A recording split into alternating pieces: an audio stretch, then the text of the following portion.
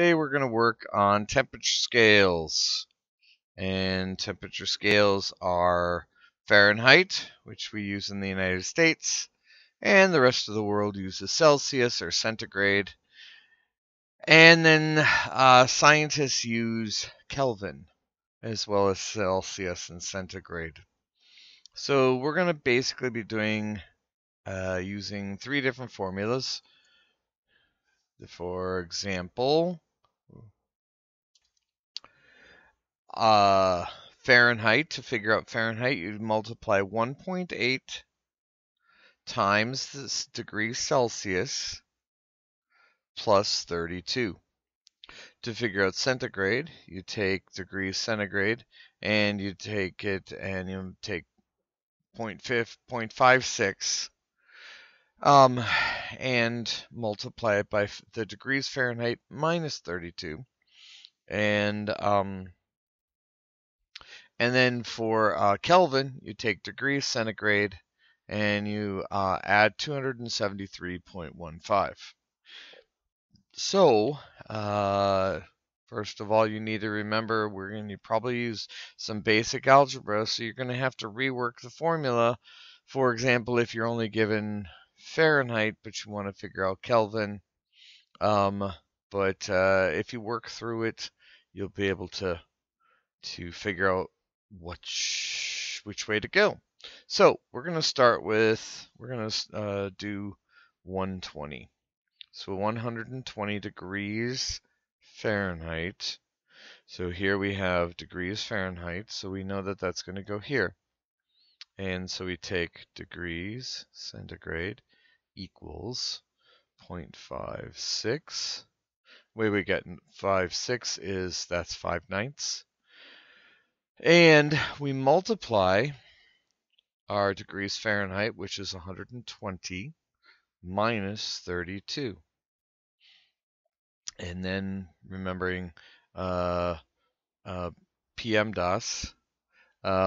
you basically do parentheses first, so that's 120 minus 32, which is 88. So then you can take 0.56 times 88, and then you just do multiplication, which equals 49.28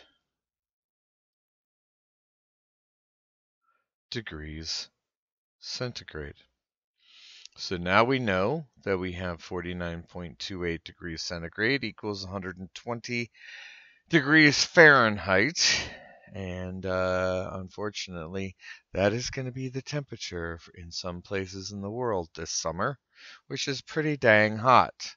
Not quite hot enough to fry an egg on, but still hot enough to make your feet uncomfortable.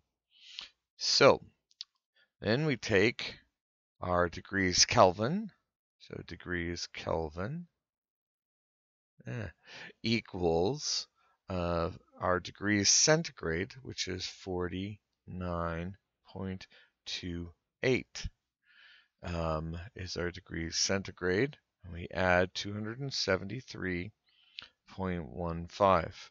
We add that together and we get 322.43.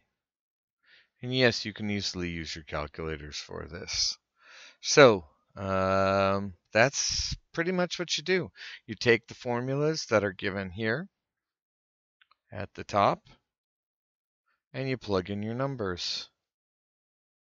There are 9 other problem sets for this. And you'll have to work backwards. Now, I will say that some, particularly for Kelvin, you have to rework this. So you are going to have to then take, we want to know Celsius. So Celsius equals, so we need to subtract minus 273.15. So Celsius equals Kelvin minus 273.15. And that's how you rework that formula. Fahrenheit and Celsius are given. And if you run into any problems, feel free to just leave me a comment or send me an email, and I'll get back to you as soon as I can. Thanks. Have a great day. Bye now.